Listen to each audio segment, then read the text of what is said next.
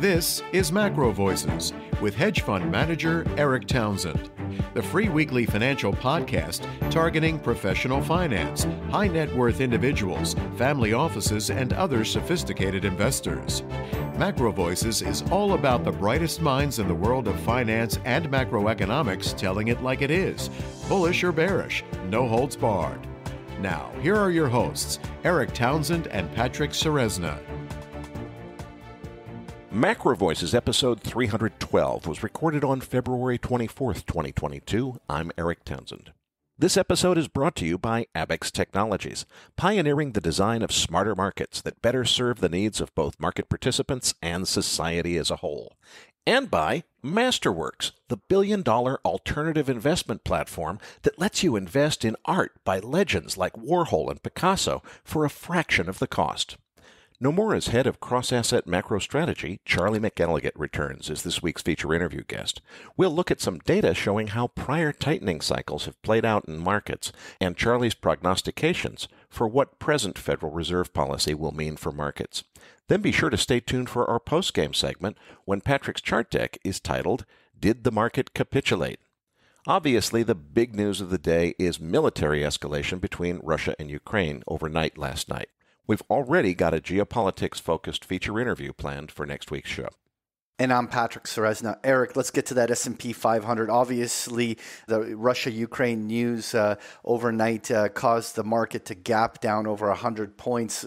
But we had an intraday reversal, and from bottom to top, we had a 200 S&P, almost a 200-point S&P point swing from its lows back up. Wow, what volatility. What does it mean to you? Well, we've seen a complete reversal day in just about everything. I mean, the stock market was down hard before it opened this morning, closed up on the day. Gold had one of its biggest up days in recent history, as long as I can remember. It's actually closed down on the day if you include 4 p.m. as the close. Technically, the gold market closes earlier in the day, but if we use the end of stock trading at 4 p.m., gold was down by the day being over when it actually touched 1970 at one point overnight. And same thing on crude oil. Massive spike over $100, fully retracing, and looks like at least by 5 p.m., the final close will probably be either down on the day or flat. So what the heck is going on here? I think what happened is the big move was in reaction to Russia-Ukraine, and then what happened was everybody said, wait a minute, what this is going to mean is the Fed is probably going to back off on its tightening cycle that it's been threatening, and perhaps we won't see as aggressive of a tightening plan as was originally contemplated, and I think that's the reason that we're seeing the reversal in the markets. At least that's my thesis for what's going on. As far as the S&P is concerned, wow, major reversal, as you said, it's actually a green candle in the day. Let's stand by for Charlie McElligott in the feature interview, and we'll get a full briefing on what Charlie thinks is going on and what the tightening cycle is going to mean for markets. All right, well, let's move on to that dollar index because it was amazing for over 2 weeks. The dollar was just pinned. It couldn't seem to get off that 96 level.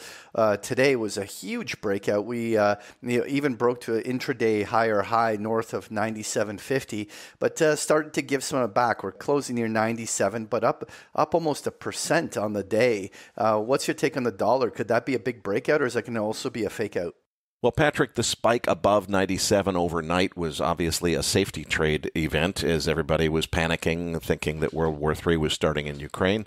And I think what matters is not the initial knee-jerk, but what lasts. And sure enough, what's lasting has not been a move over 97. It's only a little bit of a move up. I am inclined to think still, though, that we are going to see a little bit of trending higher. I don't think this situation is over between the Russia-Ukraine tension, and I think the dollar does have room to drift a little higher here. But as we saw, the immediate knee-jerk was not sustained. All right, well, let's talk crude oil. On an intraday basis, we printed over $100 on that April contract and gave it all back. And, it gives me a memory of back in 2003 when the Iraqi war was starting and the oil price kept rallying up in anticipation that there was going to be some event. And when the war was announced, that marked the top of crude oil and a subsequent and quite deep correction. And when I see the pop and the way it gave it back here, I'm asking, is this a deja vu? Do you envision something like a buy rumor, sell on news type reaction here, or do you think it plays out different? Well, I don't know what to make of this, Patrick. It does feel like buy the rumor, sell the news, and it does look like a reversal candle in the chart. That would suggest that there's a lot of downside still to come.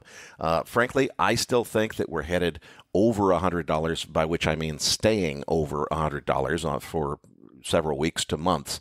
And we're not there yet. And we did see a spike overnight to 100.50 or so. And boy, we're back down to 91.50, perfectly testing the 5-day moving average on the drop back down, and a little bit of a dead cat bounce off of the 5-day back up to 92.73 as we're talking just after 4 p.m.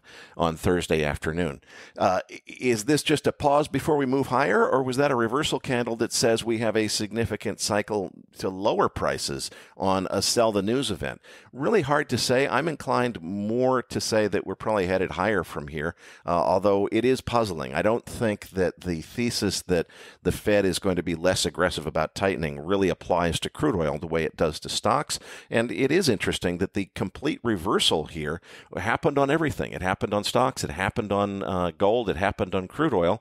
And why did it happen? I don't think that there's really been that big of a material change in the news about what's happening in the Russia-Ukraine situation. Maybe people feared something bigger than was really happening militarily was happening. I'm not sure, but it's a bit of a mystery to me. Anyway, let's move on to crude oil inventory. A very significant build on inventory, and that could be one of the factors that's contributing to the downside. 4.5 million barrels. Cushing, Oklahoma, though, still drawing down 2 million barrels. Gasoline drawing down 582,000 barrels. Distillates 585,000 barrels. U.S. production flat at 11.6 million barrels. So the Russia-Ukraine news clearly has dominated the inventory build, which would normally, a build on inventory would be a bearish event, did not immediately result in the big move down, although it did happen not that long afterwards, so maybe that's part of it. But in general, I'm really a little bit at a loss to understand exactly what's happened here across markets in the second half of the day, as everything has reversed its initial moves, almost as if nothing had actually happened overnight in Ukraine, and of course quite a bit did happen overnight in Ukraine. We're going to have a show next week focused entirely on geopolitics. We'll try to get to a little bit more depth there.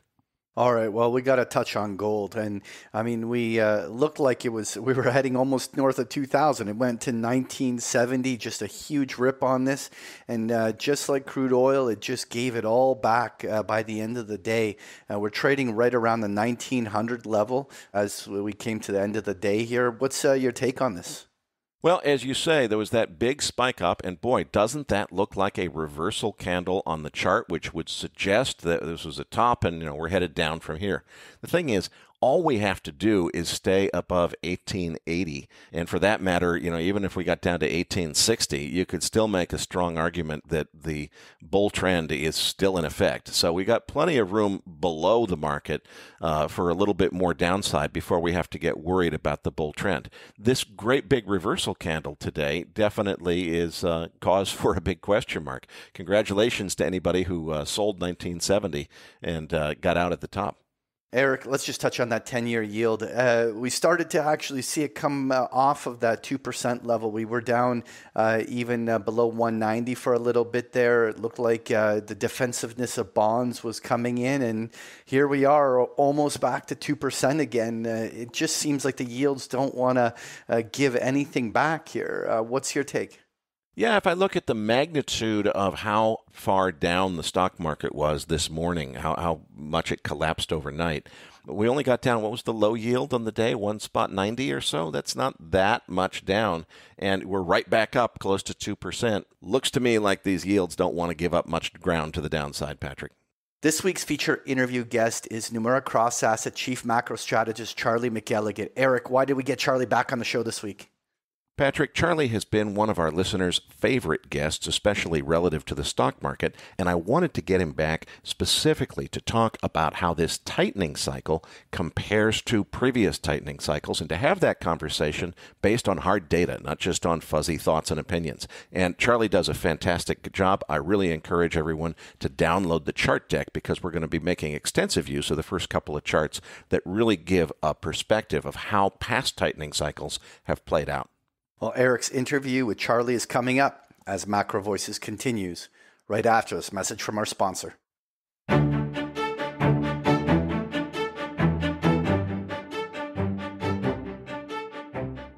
Abex Technologies invites you to Smarter Markets' new podcast series, Demystifying Carbon Markets.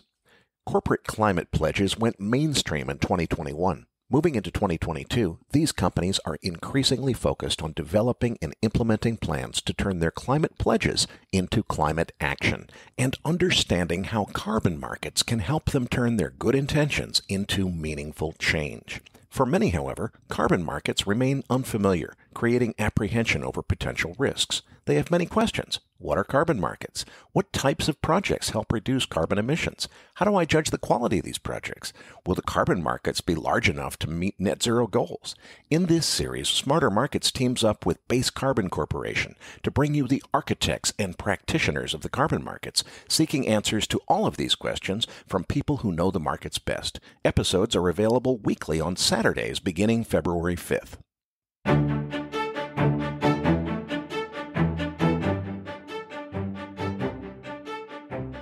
And now, with this week's special guest, here's hedge fund manager Erik Townsend. Joining me now is Charlie McElligott, who heads up the cross-asset macro strategy group at Nomura. Charlie and his team assembled a short slide deck to accompany today's interview. Listeners will find the download link in your Research Roundup email. If you don't have a Research Roundup email, just go to our homepage, macrovoices.com. Look for the red button that says Looking for the Downloads. We'll be focusing most of today's interview on the first two charts, but I recommend perusing the remainder of the short deck at your convenience. Charlie, it's great to have you back on the show. It's been too long. I want to start by just going way back out, high level, big picture here. We've got this Fed tightening cycle. A lot of people are saying, hey, the Fed has no way to get out of this at this point. The market's going to crash. It's just got to be 20, 30, 40% down before the Fed put will kick in and the Fed will change its stance. Is that the right way to think about this? And what does history teach us about what happens in these tightening cycles? Well, it's certainly good to be back and speak with you guys. It has been too long. Fully agreed. Look, inflation has been this macro regime change catalyst. Inflation, as I've said, I think in prior meetings with you folks years ago, is the driver of cross-asset volatility, simply on account of what it does with regards to a forced capitulation from global central banks away from the persistent easy money policy, large-scale asset purchases dynamic of the past, decade plus since the financial crisis. And what that led to and why the last year, last half year to a year has been so tumultuous is that almost all legacy cross-asset leadership and positioning and performance has been tied to that dynamic where it was all about Goldilocks economic environment, not too hot, not too cold, with growth and inflation. And that inflation skepticism or cynicism then allowed for outperformance of duration-sensitive assets, the stuff that's sensitive to interest rates. And investors parked in long-duration assets. They parked in stuff from the equity side that could grow profits and earnings without a hot cycle. And in the treasuries or rate side, that meant long treasuries, bull flattening in curves, negative real yield. So, which is a very highly speculative environment, which meant persistently low volatility and long gamma, short skew. All of these dynamics really, crowded us into trades that were proxies of the same thing. Long secular growth, expensive, high multiple equities are equivalent to long, 10-year or 30-year treasury type of dynamic. And ultimately it created the fact that, U.S. is this secular growth engine versus rest of the world being very cyclical, very value. It created this U.S. exceptionalism trade. And that shift over the past, 2 years, frankly, right, that from the COVID double whammy of the monetary policy and the fiscal policy response, and then the exit from that period really supercharged and unanchored inflation. And that's where we are right now. You mentioned that inflation is the driver. I know that, as you said, you've been talking to us about inflation for years, where everybody else seemed to be in denial. Most of the institutional guys I talk to say they believe the Fed, that it really is transitory, and they don't think that we have a new secular inflation. How do you feel about that? Do you think that there is really evidence that it's not secular? Seems to me like all the signs are there.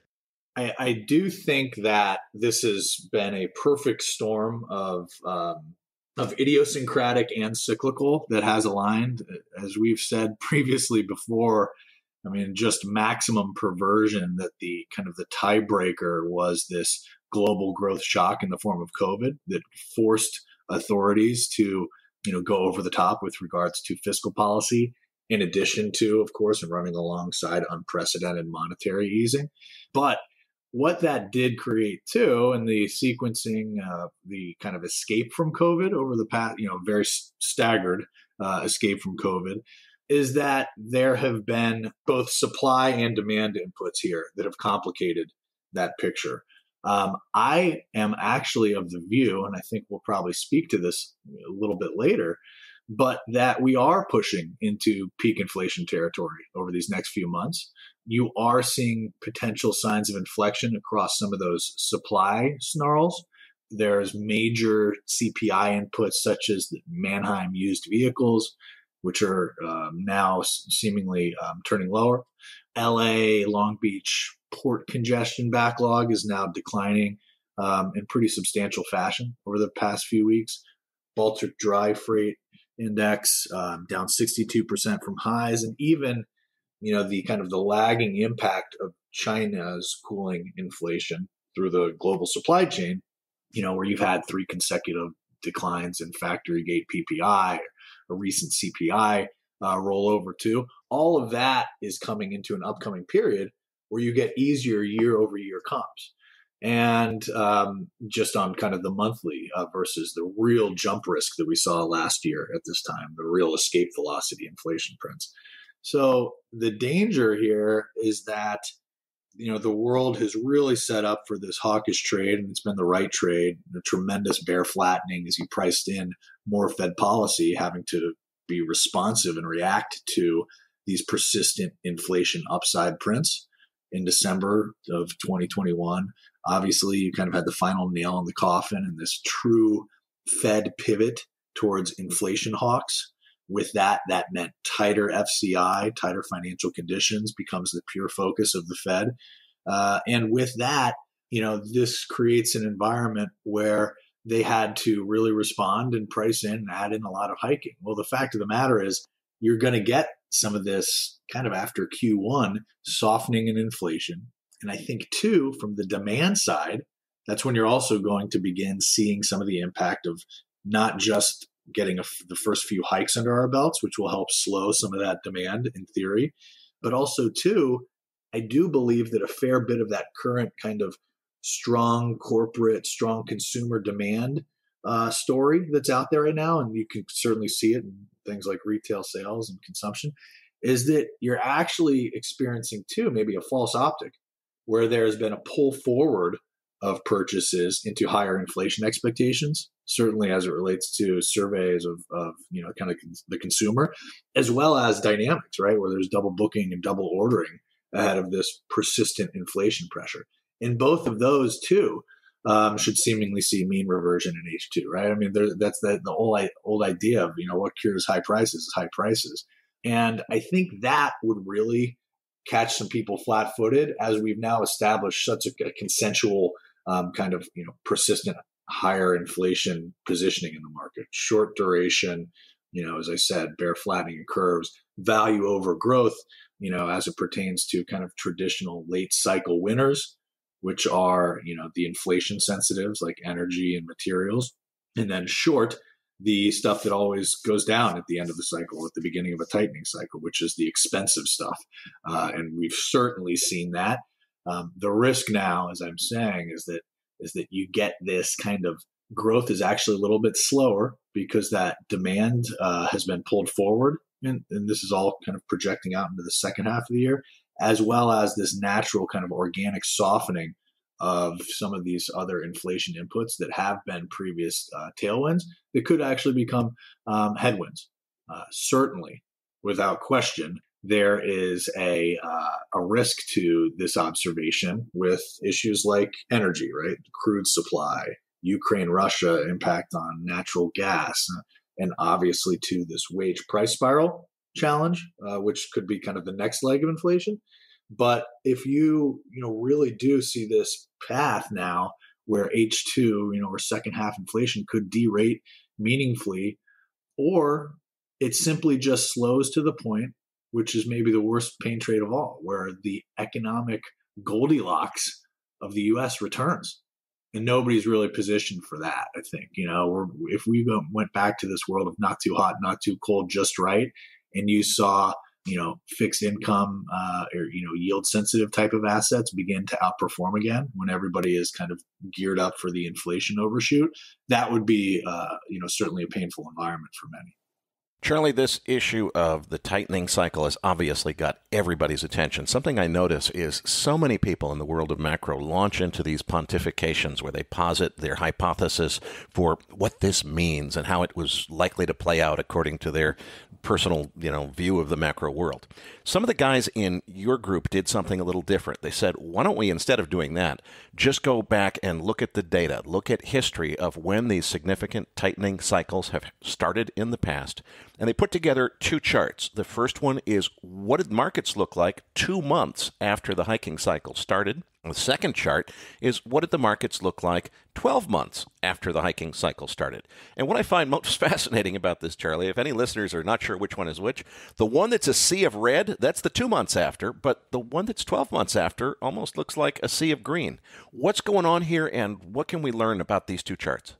Absolutely. Look, we think there's a lot of nuance with regards to, all hiking cycles. And the Fed has said the same thing, right? This is a particularly, idiosyncratic, as we previously stated, cycle, in that this was steroidal almost, right? The accelerated economic cycle, this supercharged inflation overshoot, thanks to this unprecedented monetary and fiscal, thanks to the growth suppression of COVID and lockdowns, and then the growth and demand release of the vaccine and the dropping of, a lot of these mandates. It's just created this very high speed, high velocity economic cycle that you need to, differentiate between all kind of prior tightening, all prior Fed liftoffs.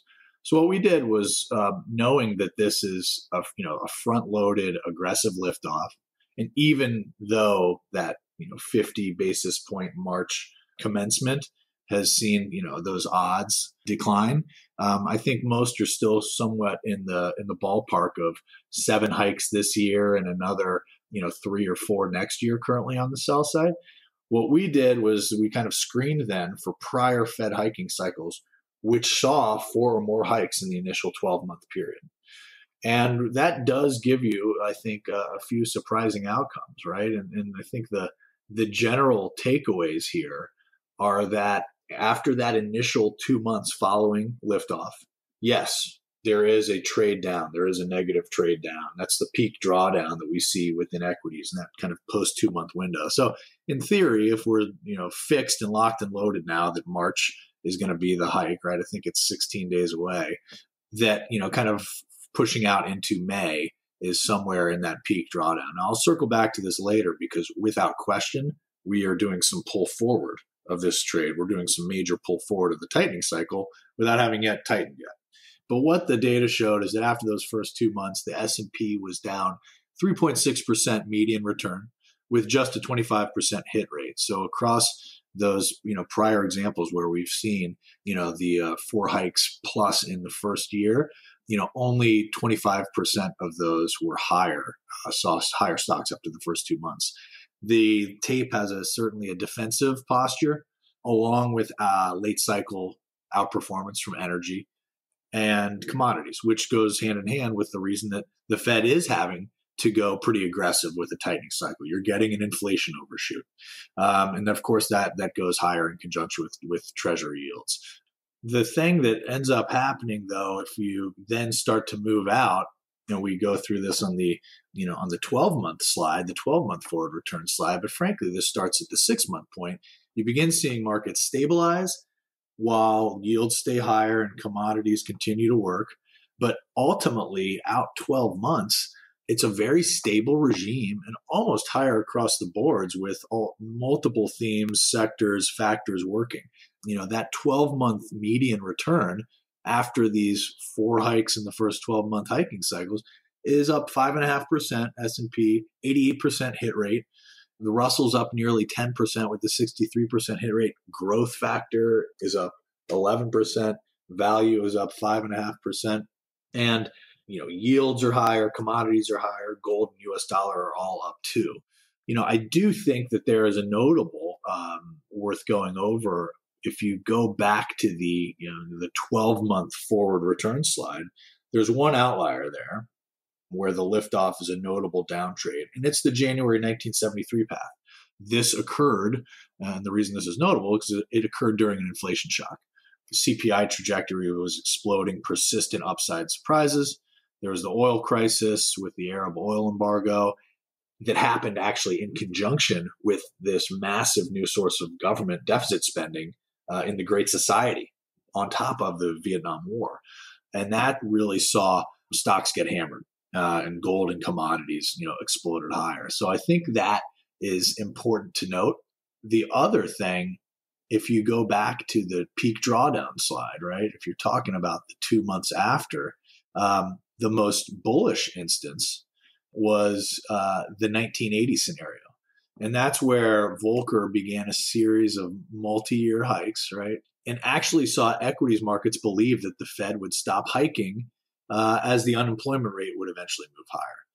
But what ended up happening, so equities traded higher over the course of that 1980 scenario as Volcker began this pretty aggressive hiking cycle, but thinking that he was going to stop. What ended up happening is he kept hiking, and because inflation kept going. So by 1981, a recession had hit, and actually the following year, the S&P finished down 10%.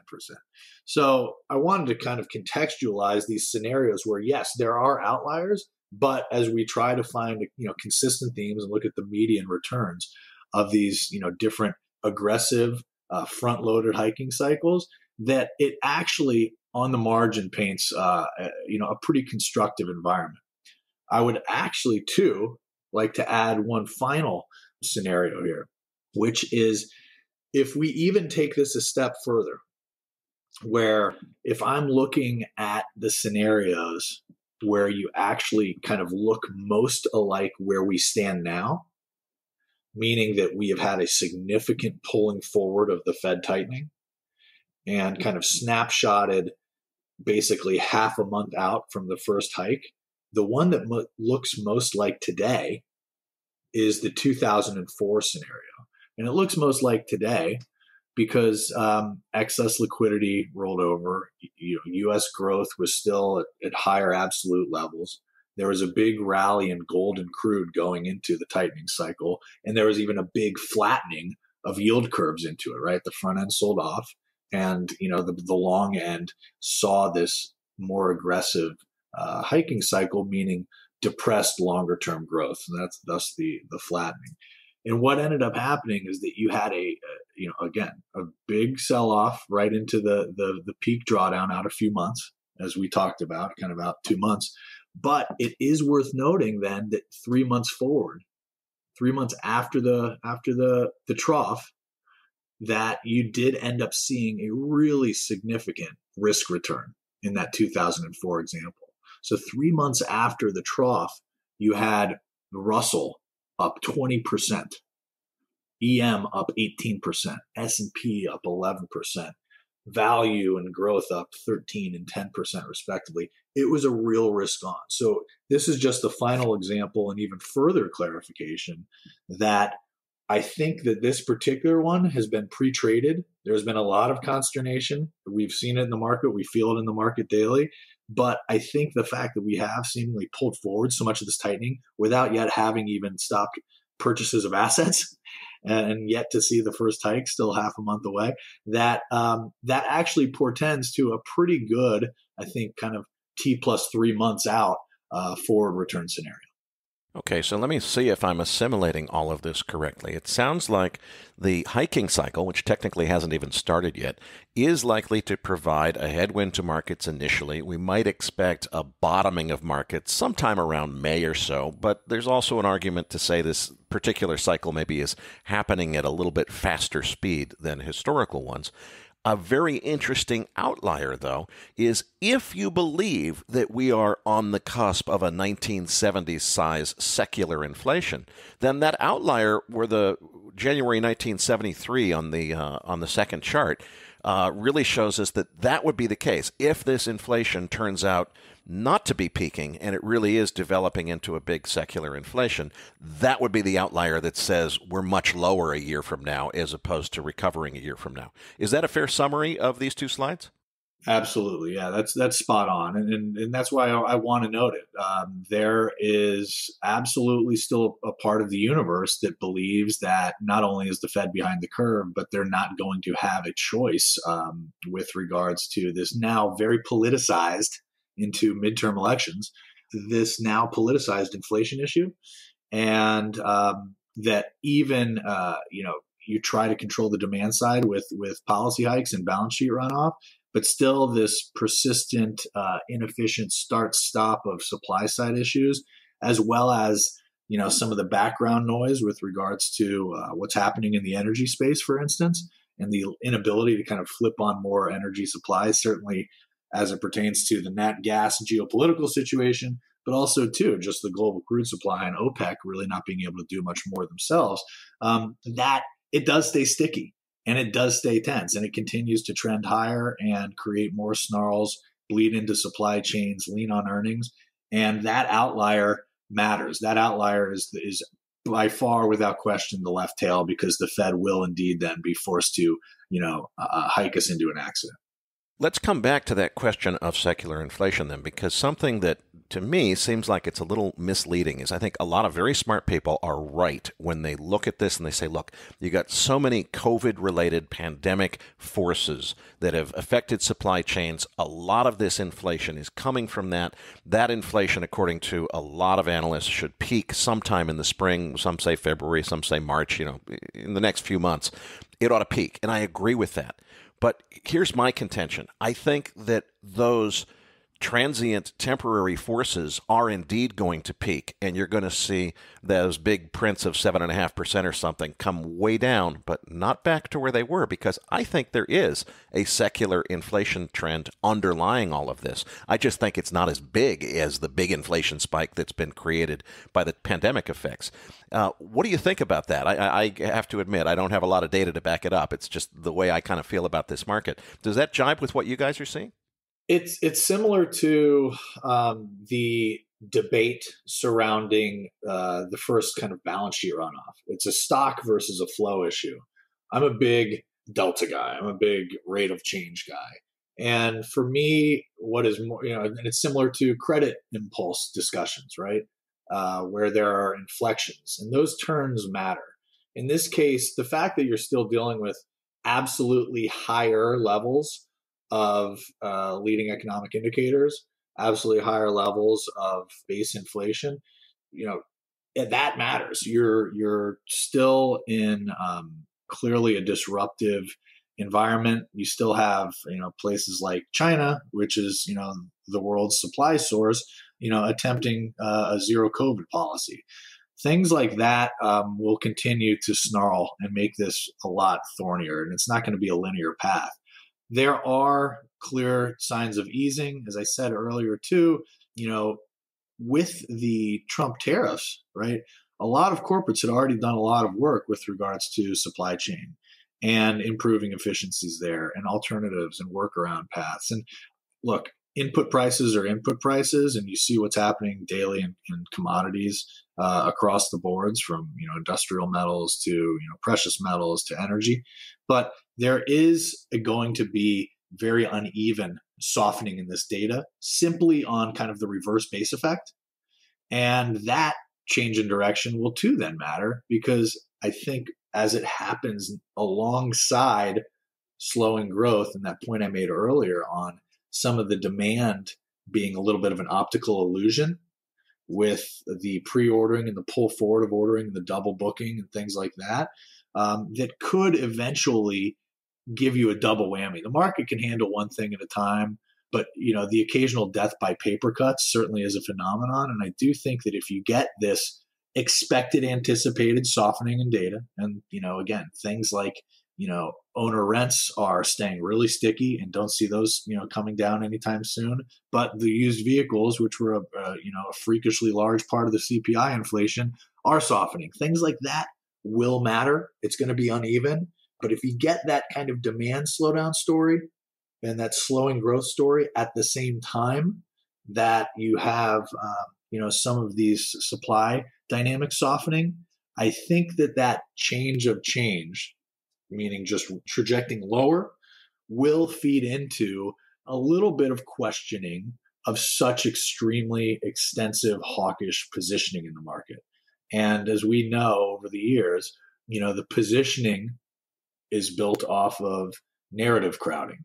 And I think that'll cause some people to reassess their risk rewards in a lot of these trades, and simply taking profit alone, simply monetizing bear flatteners alone, simply monetizing some of your late cycle longs and cyclicals alone, or value trades, will create potentially, as much crowding as there is into those trades right now, create a larger impact than folks would expect. The third thing that I would say is that, and this goes back to this idea of an earlier resumption of Goldilocks than I think the market is positioned for. Say you're getting this inflation softening, say you're getting this demand softening dynamic in the second half in a world set up with so much kind of long inflation perspective now and short duration. That sounds like a really dicey situation. What could end up actually softening that and helping to mitigate that is the fact that, as we can see right now out of China, is that there is social financing cram down that they've been conducting as they've been forced to accelerate their easing impulse. And we think that is going to even accelerate further in March at the National People's Congress. But you're getting some of that Chinese credit impulse turn. And that really matters, kind of on a 6-month lag, a 6-month change is the social financing. That's the impulse. If you look at it just like a 3-month lead, so not that far in advance, that's turning up a lot higher. And when you look at that relative to PMIs, that's kind of a 12-month lead, but you're seeing a real turn higher in the credit impulse that will ultimately be supportive of global PMIs. And that is this idea that maybe the most painful trade of them all isn't just a full one side of the boat to the other with regards to, this current, long inflation, short duration trade, but instead it's actually going to a place that's Goldilocks, which is somewhere in between. Because again, Goldilocks, these people and assets work and assets lead that are more sensitive to duration and more sensitive to slowing. And frankly, with central banks, it gives them a lot of slack to ultimately look more dovish than what the markets have currently priced in, which is a rather aggressive tightening cycle. I want to touch on what the right tail risks are going to look like. But while we're still on the left tail, let's just talk about this war risk, escalation of the Ukraine and Russia situation. Now, we're recording this midday on Wednesday. I'm sure everything will have changed yet again by the time our listeners hear this on Thursday evening. But, something that just strikes me, Charlie, every war I can remember has gone the same way, which is all investors panic and say, oh my God, it's a war, sell everything, quick. And then a couple weeks later, they kind of come to their senses and say, wait a minute, if you look at history, wars are usually bullish for the stock market. Why did I sell my stuff? Let's buy it back. Am I right to, that's off the top of my head, you're the guy with the data. Is it right to think that that's how history works? And if so, should we really be thinking about this Russia-Ukraine situation as a downside left tail risk, or is it actually longer term more likely to be a right tail event? It's a good question. Certainly folks have been looking at analogs from the recent spate of Russian military invasions, where there have been a number over the past decade that have been, relatively short incursions. I think you make a good point in that, this has been this at one point background dynamic, and it's still, the larger market gyration, the larger macro regime shift from a decade of long duration assets to now a very quick reversal of and puke out of those legacy assets into those that are tied to inflation, has been this forced capitulation from central banks into a hawkish posture, into a need where they have to tighten financial conditions. That is the larger dynamic that has created, this vol regime shift too, over the last few years. Easy financial conditions regime for a decade was very long delta, right? Long underlying exposure, high nets, high grosses. Your books kept going up persistently, so there was like a long skew trade, right? You needed to be well hedged. Well, what this tightening FCI, tightening financial conditions regime has meant, as the Fed became inflation hawks kind of officially in December of last year, is that you've basically been able to make some money in a short delta, short skew environment. You don't need as much hedging per se because your book is smaller, right? The intraday moves have been so remarkable and stunning, and I'm going to speak to why that is in a second here as it relates to your question, but that you don't frankly need as much hedging. You don't need to have on as much protection just because you've been forced to size down. As anybody who has a VAR risk management model knows, these you're blowing through your risk limits, sometimes in up days, sometimes in down days. And that just forces a mechanical shrinking of your gross exposure. So the hedging needs are different. The one thing, and back to your point about Ukraine, Russia, though, is this has become a new something to deal with. It's obviously there's a risk negative connotation there that it could turn into something much larger. But the larger growth of the options market in and of itself in the background, and the incredible intraday volatility, which the options market is feeding into, is creating behaviors where people are using options, using 0 days till expiration or 1 day till expiration options institutionally, right? Doing kind of some of that stuff that we've seen out of the retail YOLO crowd for the last year or two, even dating back to summer of 2020, where you had that the first kind of gamma weaponized gamma trade. And now we're trading these headlines, where we gap down overnight. People are buying, 0 DTE, 0 days till expiration puts that are creating a ton of convexity and getting dealers short. Dealers are short gamma. And with that, they're very short delta because they're having to sell futures to stay hedged. And you're closing on extreme lows. But at the same time, and this is back to your idea, as and when there is a resolution to Ukraine, Russia, and that might be after war, and that might be, just more posturing and it kind of fades out and out of existence, that all of this kind of trading hedging, where again, generally speaking, people's exposures are lower, but people are now using puts. People are now trading puts. Retail and institutions are using options to kind of accelerate moves, same day, press shorts. And on the same time, when we do get these squeezes, they buy calls, and that squeezes us to the upside too. But these flows are created, have so much convexity in them, so much hedging requirement in them, that it then ends up setting the tables, certainly with how much put downside has been trading, that stuff becomes squeeze fodder, as I like to say. As and when you do get a sustained relief rally, as and when you do get, spot equities beginning to rally away from some of those downside strikes, some of those trades that people have put on with a lot of convexity, buying downside optionality, those puts are going to lose delta. And that means that dealers who have been short futures to hedge their exposure end up covering as we rally away. We move away from those strikes. They end up covering those short futures. And that's how you get this really steroidal, accelerant type flows from dealer hedging that have been contributing to this larger intraday volatility. Because effectively, since the Fed pivot in December, and we started seeing signs of the market picking that up in November, when really the expensive secular growth tech stuff began to first wobble and crypto began to wobble, and that's all kind of the same trade. that you've seen a real sticky environment where dealers have consistently been short gamma, short optionality. And that flow at the end of the day, without getting too complex, it just means that into down moves, dealers contribute to further down moves. We contribute to trend where we have to sell more the lower it goes. And on rallies, we have to buy more the higher it goes. That's why we're closing on such extremes. That's why you're seeing such remarkable intraday ranges and why it's been such a brutal hiking environment. But to your question, ultimately all of this bearishness, all of this fear ends up setting the table for the big relief rally as those downside puts begin to bleed and volatility softens. There's a real slingshot of dealer hedging dynamics that can send us markedly higher. Let's talk about that next then. Is the scenario basically, it sounds like the headwind would be strongest sometime around May. Let's move beyond that out to the middle of the summer, second half of 2022.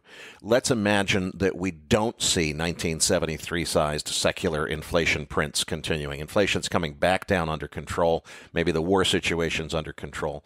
What could that set up in terms of the second half? Yeah, that's a scenario that I think would give some folks the willies. Look, you're already seeing it now. Even on Monday night, the Monday President's Day holiday when futures reopened after the Putin speech, and S&P immediately gapped down 2%. Front VIX, second VIX were only up like 50 cents. And what that speaks to for me is that there have been a lot of people in renting VIX futures and trying to hedge their convexity risk. A lot of tourists, as I like to say. And that we are largely in a position now where vol feels tired, sitting at very high absolute levels. And if you get that situation where, vol is fatigued without a new catalyst, and at this point, the new catalysts are either outright war, which will certainly get vol going again to higher highs, but it actually might be a right tail that is required, right? Some sort of diplomatic breakthrough, some sort of stepping down, from the Russian side. Who knows if that's even possible? I'm not going to get into, the geopolitical game theory, but if you do get that stabilizing relief rally and you have these vol mechanical drivers in the background that then see dealer hedging forces, negative gamma, you get Vanna, you get charm, all of these forces in play that could slingshot us higher.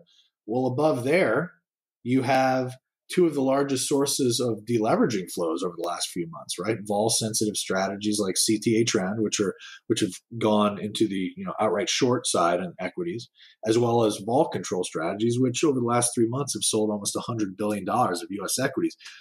On a lagging impact, those turn buyers as vol resets lower. Vol is a mean reverting asset.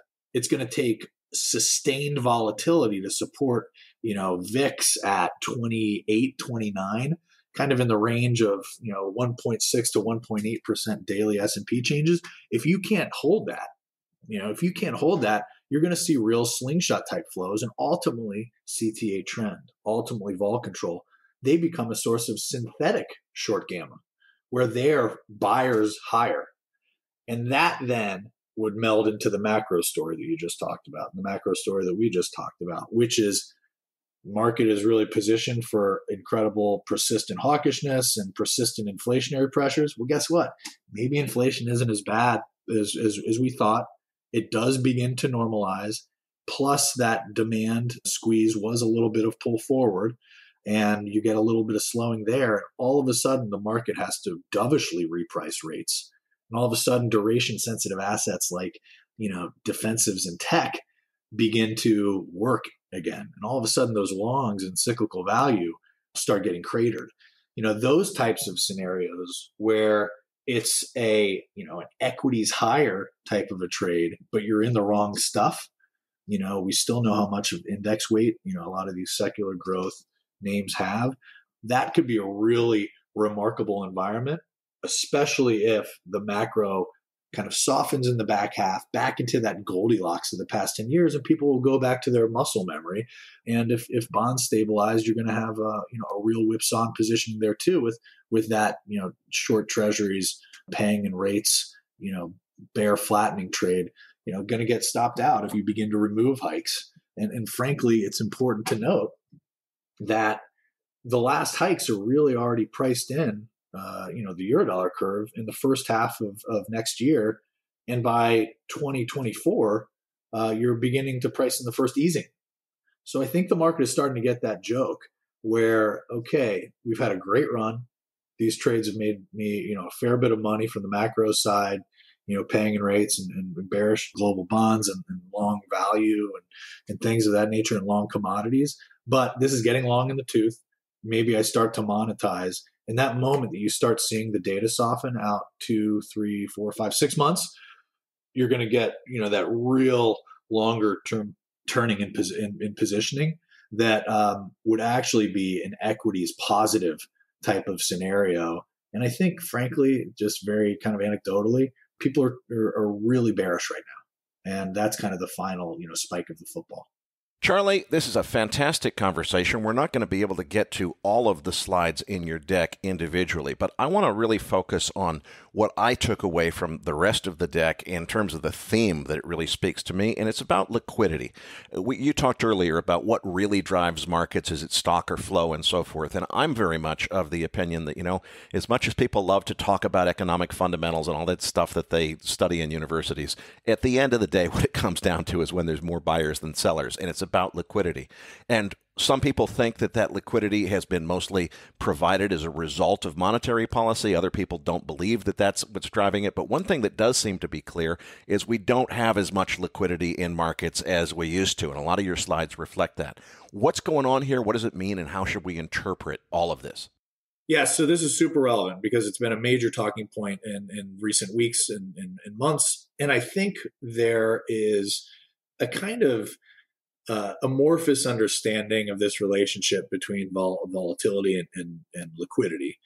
But specifically as it pertains to, this larger discussion of the Fed's hawkish pivot, right, in this 10-plus year regime change that we've been living under, easy financial conditions, loose financial conditions, almost the primary Fed mandate, right, that since they had to capitulate because of the inflation overshoot, and move into inflation hawks, the equities market has been embedded for one of the longest periods I can remember in my career in a short gamma versus spot territory for dealers on account of this persistent short-dated hedging demand from clients. And really what that means is that this demand for downside hedges, this demand for this new regime, this demand into a tightening cycle, into higher real yields and tighter financial conditions, which are going to bleed really high valuation assets, both within equities and fixed income, and have caused this, substantial netting down and substantial slashing of longs and substantial degrossing at times, or degrossing of longs and grossing up of short books, has been, this grab into short-dated downside protection. And short gamma creates accelerant flows, as we've spoken about previously, right? Dealers end up needing to sell into moves lower. They need to buy into moves higher to remain neutral in their hedging. But also, too, and that amplifies volatility. That makes sense. And it's a two-directional thing. It's not just when we trade lower.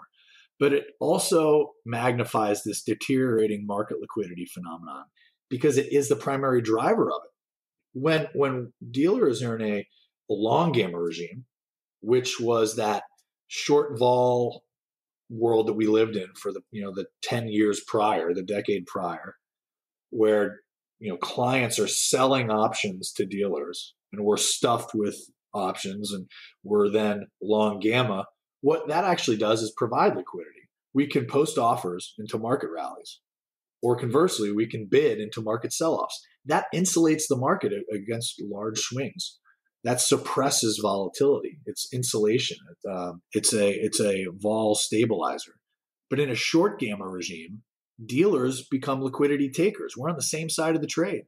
So we're moving in the same direction with market momentum. We're selling into weakness. We're buying into strength. And that in turn exacerbates volatility. And that in turn becomes a huge notional source of liquidity removal from the market. And, ultimately, when you are supposed to play this role of market maker, there are other matters in play here too.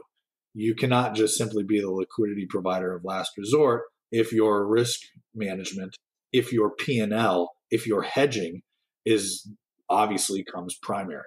And that is the largest input in my mind why the market trades so broken and why liquidity or illiquidity is what it is right now.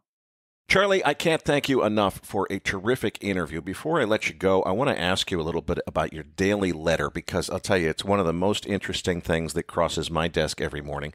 Retail listeners, I'm sorry to be the bearer of bad news. Charlie does not make the compliance rules, but he does have to live by them. And Charlie's letter is only available to qualified institutional investors who have a relationship with Nomura. If you're an institutional investor and you have a relationship with Nomura, you're crazy if you are eligible and have not yet signed up for Charlie's free letter, which is every single morning and is always full of fascinating graphs and charts. Charlie, for people who are eligible, what do they need to do in order to get signed up? Sure, and appreciate it. Just make sure you reach out to your Nomura Securities sales contact, and we can get something worked out with regards to being added to the distribution. Charlie, I really appreciate the interview, and we look forward to getting you back in coming months for another update. Patrick Ceresna and I will be back as MacroVoices continues right after this message from our sponsor.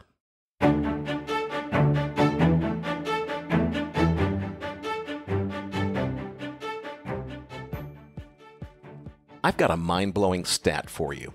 The richest 1% own 43% of global wealth, and they're only getting richer.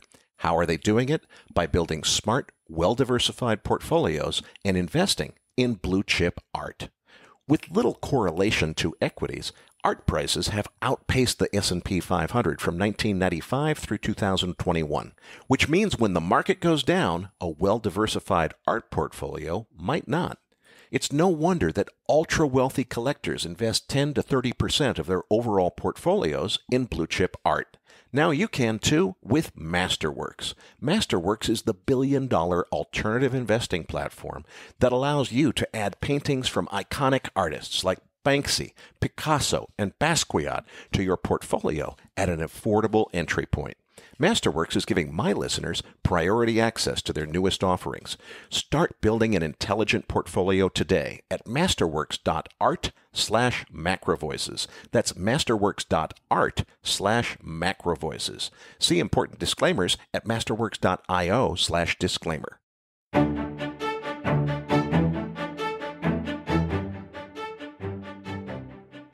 Now, back to your hosts, Erik Townsend and Patrick Ceresna. Erik, it was great to have Charlie back on the show. Just love the way he goes and analyzes the past historical references, and just a comparison to 2004 was pretty awesome. Well, what's happened since that interview, of course, is we had this crazy event overnight, and boy, everything went one way hard, then the other way.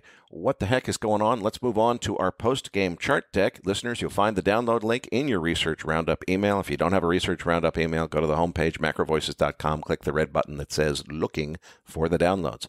Patrick, the title of the deck is Did the Market Capitulate? Did the market capitulate? Well, certainly did. Last week when we had the chart book, we showed on page 2 the S&P 500 with that 200-day moving average and just the fragility of where it was.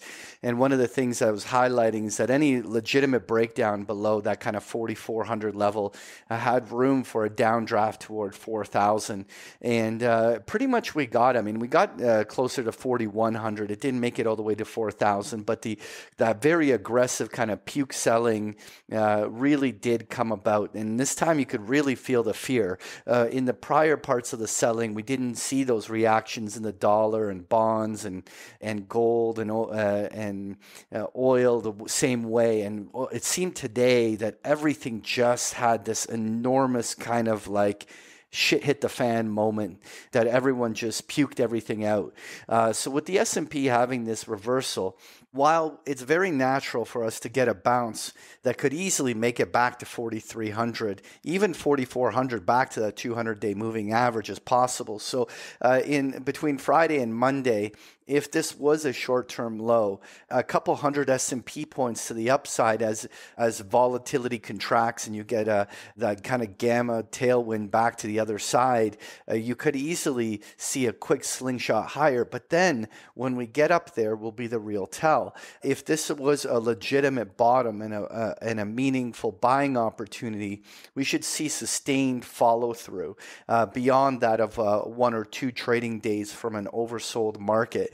And so while we probably do have a trading low that is of short-term in nature, it's still very premature to be saying that it's something more intermediate without more evidence. Patrick, I love page 3 in your deck. We had Russia basically attack and disable Ukraine's air defenses, take over the Chernobyl nuclear plant, and completely neutralize Ukraine's defensive military capabilities. The VIX is unchanged on the day. There you go. I mean, I think the interesting part about the VIX, okay, so we did get that big spike, that 38. It was very similar to the level we got back in January. The interesting part of an S&P that could rally a couple hundred points, and Charlie referenced it throughout the interview as well, is that volatility because of the dealer short gamma positioning could be just as volatile the other way. If we saw volatility come back into the mid to low 20s by next week, that becomes a short-term tailwind on the market to rebound. This is all very technical in nature. I don't think that the underpinning fundamental reasons why the stock market is in a bigger rotation aren't going to go away. But the thing is that I think on a short-term technical basis, there is lots of reason why the market could bounce here. Overall, that may not be the end of the bigger sell cycle yet, but the fact that we saw this kind of a pop and reversal in the VIX, it wouldn't shock me if we were in the mid to low 20s sometime next week. Patrick, let's take a look at the dollar index on page 4. It looks like we got, all the way up to 97.75 or so on the day, and they gave back about half of it. Yeah. The interesting part about this dollar move is going to be what happens in the next 2 or 3 trading sessions. I always like to say that one day does not make a new trend. And we had a dollar that was almost completely inactive in the prior 2 weeks. And in just one day, we had this big breakout that tried to break to a higher high and just didn't follow through at this moment. Now, we could continue to see some follow through between Friday and Monday, and it sustains at higher highs and starts a new trend. But if we see that the dollar index is gravitating back toward 96 by early to middle of next week, this could have been one complete false start, and that trade range dollar will be right back in play. It'll be really interesting to see whether the bulls can hold the gains. Patrick, we've got the next 3 charts looking at gold. What's going on here? Well, let's just have a conversation. You already in the market wrap were referencing that pop and drop in gold, and just wanted to give it some context here on page 5. Obviously, you're bang on with your levels. I think 1860 and even 1830 are going to be pretty important. Just generally, as gold here just pauses, so long as the bulls defend it and hold it at higher levels during a consolidation, it could still be a legitimate bull breakout. So it'll be really important at this stage with that the bulls buy the dip here in the next couple of trading sessions to solidify this breakout, and that's going to be what I'm watching. But one of the interesting things on page 6, which I wanted to highlight, was based on a conversation you and I were having, which was that while gold has broken out and has even worked its way higher, the interesting thing is that gold miners have generally been massive underperformers in many ways. And while the GDX, which represents the gold miners miners, the more senior, larger gold miners, is relatively flat since over the rolling 12-month basis. But the small cap junior gold miners were down quite considerably, down at 1.25%. But that doesn't even reflect some of the individual gold names. There's some great gold miners out there that in some cases were down 30, 40, 50% over this cycle. And the interesting thing is that even though gold broke out, not all of these miners have moved yet. And we're still seeing that no one has really kind of bought in that some new big trend has begun yet. It would be interesting to see whether or not the gold miners start to catch up, or whether the bullion trade is just a fake out. Patrick, the reason that I wanted to include this chart today was it looked like we were going to close with gold up around 1970 or so. And what I was going to say is if you missed the boat and you missed the upside on gold and you want to get in after the fact, the way to do it is the mining stocks, because they haven't caught up yet. And presumably they would catch up. I think what we have to do is wait and see what's going to happen with the trend in gold itself. Now, this does look like a big reversal candle today, but don't forget that late in the day, President Biden vowed that U.S. forces are not going to fight in Ukraine.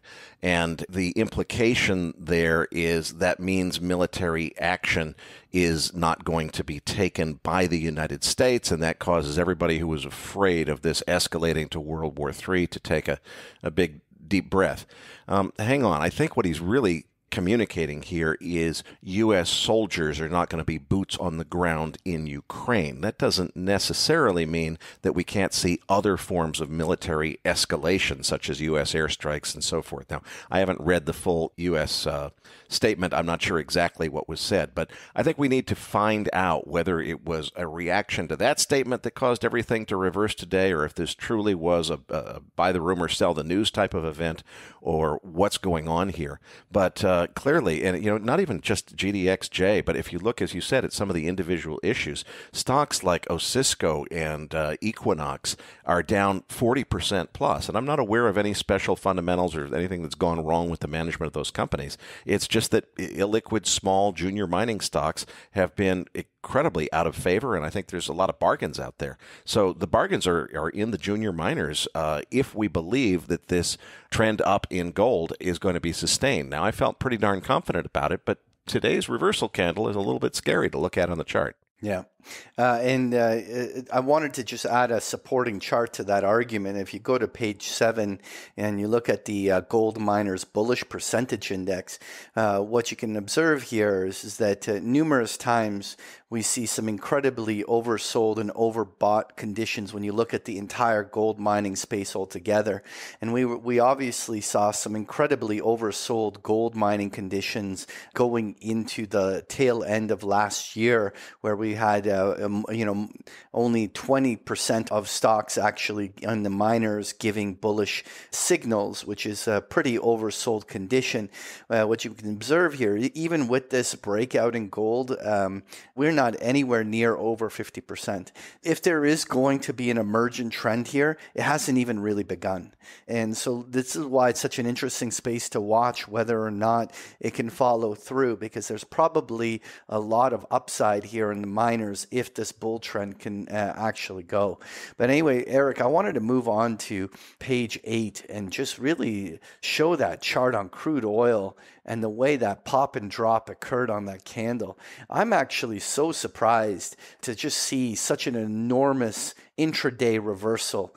Now, usually this kind of volatility can happen over several days, but I mean, just to happen literally within a span of 6 hours from the top to bottom, just running up and then running back down, just amazing move, isn't it? Well, here's what I think might explain that, Patrick. Of course, the big move up was the fear of, here we go, if the U.S. gets into a war with Russia, or if the U.S. imposes oil-related sanctions on Russia, Boy, oh boy, the crude oil market just cannot tolerate the loss of Russian production. But hang on, now the sanctions have been announced. Biden has said U.S. forces will not fight in Ukraine. To me, that statement is a little bit ambiguous as to whether it means that U.S. airstrikes will not occur in Ukraine as well. But one way or another, there aren't any oil-related sanctions, and the other sanctions have been announced. So it seems pretty clear that the White House strategy is to find ways to sanction Russia that do not impact energy prices, because obviously they're very concerned about energy prices, and I think that probably explains a lot of the reversal. Now, I still think that for reasons that have nothing to do with Russia and Ukraine, that we're headed higher on oil prices, but we've come awfully high, awfully fast on this Russia fear. And if what we're seeing is the market recognizing that, yes, the Biden administration is going to be aggressive with sanctioning Russia, but it's not going to be energy-related sanctions, maybe that's the reason that we had such a big reversal candle today, and maybe there's still more downside to come. I think that that's a buy-the-dip opportunity, though. The question is, how much more downside is there before that buy-the-dip? We're going to have to see how things pan out in the next few days. Oh, for sure. But what I wanted to interestingly highlight on page 9 is when we look at the actual energy companies, what I thought was really interesting was that the energy stocks, the ETFs that in the different basket, whether oil services or exploration or those fully integrated large cap ones, while oil was ripping to 100, there was some very active profit taking in this space. And many of these energy names were actually down on the day while oil was ripping higher. I thought that was an extraordinary divergence. And one of the interesting things about that was when you look at this bullish percentage index, we saw us hitting 100% again just a few weeks ago. And what we're already down to 76%. There seems to be quietly some active profit taking that's starting to happen in energy stocks while oil is holding up. Now, I don't know if I want to overread into this just too soon, but it does seem like the energy companies have lost a lot more momentum than oil itself. And I wonder whether that actually is something that we should be reading into, or whether it's just the energy stocks were a little overdone and will eventually catch up. And Patrick, we can see uranium moving up on page 10. Yeah, interesting. Obviously, a lot of uranium comes from that part of the world where Russia resides, and a lot of that political uncertainty has certainly on the short term upticked some uranium. It'll be interesting to see. Uranium's been incredibly quiet for the last 6 months, trading in a sideways consolidation, just using the Sprott Physical Uranium Trust as a proxy on the price of uranium. It'll be really interesting to see whether uranium prices on this actually start to rise, and whether this in itself can actually become bullish for the space. Well, Erik, though, I wanted to move on to the chart of wheat on page 11. And really what was interesting is obviously Ukraine supplies a lot of these grain products. And while I showed the chart of wheat, the prices of corn and soybean have just been ripping. It's been a huge reaction in the last few days. But what I thought was the most interesting about this is that that wheat and these grains have not given back the gains the way gold and oil did. And I thought that was interesting, the fact that these are actually holding up. And I wonder whether that actually means that there's more upside on these. I don't claim to understand what's going on here, but just taking a guess, Patrick, I think what may be going on is that the Biden administration, although I'm not aware of any wheat or other grain-related sanctions being announced, they seem to be focusing on non-energy related sanctions. So a lot of wheat and other grains get grown in Russia and in Ukraine, and if they're going to target something for economic sanctions, it seems like it's not going to be energy, so it's going to be other things. Maybe that's what's driving the grains up. That's just a guess. Let's move on to page 12, where we've got investment-grade corporate bond spreads. What's going on? Well, I just wanted to keep highlighting that while we have seen these reversals in the markets on an intraday basis, the one thing that we continue to see is that credit spreads continue to rise. And while they have not in any way blown out to levels that we have seen like during the COVID events or other things like that have caused a lot of stresses in the market, they are generally trending higher. And I think before we, like right now, while the stock market might be overdue for an oversold reaction to the upside, I think that in order to have a more sustained rally in the markets, I think that a lot of the credit risks need to subside. And at least initially, we're not seeing that happening yet. And so this is something that I think I'm going to keep watching over the next week or two.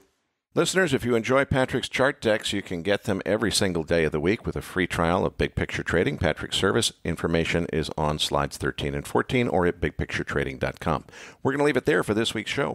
This episode is brought to you by Abex Technologies, pioneering the design of smarter markets that better serve the needs of both market participants and society as a whole. And by Masterworks, the billion-dollar alternative investment platform that lets you invest in art by legends like Warhol and Picasso for a fraction of the cost. Patrick, tell them what's in this week's Research Roundup. Well, this week you're going to find the transcript for today's interview as well as a link to Charlie's slide deck as well as a chart book we just discussed in the postgame. There's also a number of links to some articles we found really interesting, so you'll find this and so much more in this week's Research Roundup. That does it for this week's episode. We appreciate all the feedback and support we get from our listeners, and we're always looking for suggestions on how we can make the program even better. Now, for those of our listeners that write or blog about the markets and would like to share that content with our listeners, send us an email at researchroundup@macrovoices.com, and we will consider it for our weekly distributions. If you have not already, follow our main Twitter account at MacroVoices for all the most recent updates and releases. You can also follow Erik on Twitter at Erik S. Townsend. That's Erik spelt with a K, and myself at Patrick Ceresna. On behalf of Erik Townsend and myself, thank you for listening, and we'll see you all next week.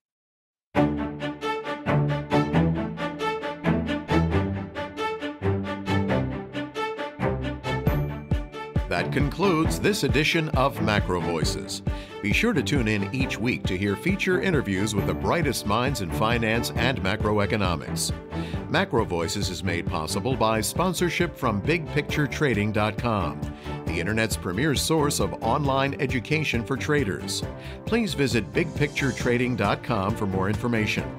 Please register your free account at MacroVoices.com. Once registered, you'll receive our free weekly Research Roundup email containing links to supporting documents from our featured guests and the very best free financial content our volunteer research team could find on the internet each week. You'll also gain access to our free listener discussion forums and research library. And the more registered users we have, the more we'll be able to recruit high-profile feature interview guests for future programs. So please register your free account today at macrovoices.com if you haven't already. You can subscribe to MacroVoices on iTunes to have MacroVoices automatically delivered to your mobile device each week, free of charge. You can email questions for the program to mailbag@macrovoices.com, and we'll answer your questions on the air from time to time in our mailbag segment. MacroVoices is presented for informational and entertainment purposes only. The information presented on MacroVoices should not be construed as investment advice. Always consult a licensed investment professional before making investment decisions. The views and opinions expressed on MacroVoices are those of the participants and do not necessarily reflect those of the show's hosts or sponsors. MacroVoices, its producers, sponsors, and hosts Erik Townsend and Patrick Ceresna shall not be liable for losses resulting from investment decisions based on information or viewpoints presented on MacroVoices.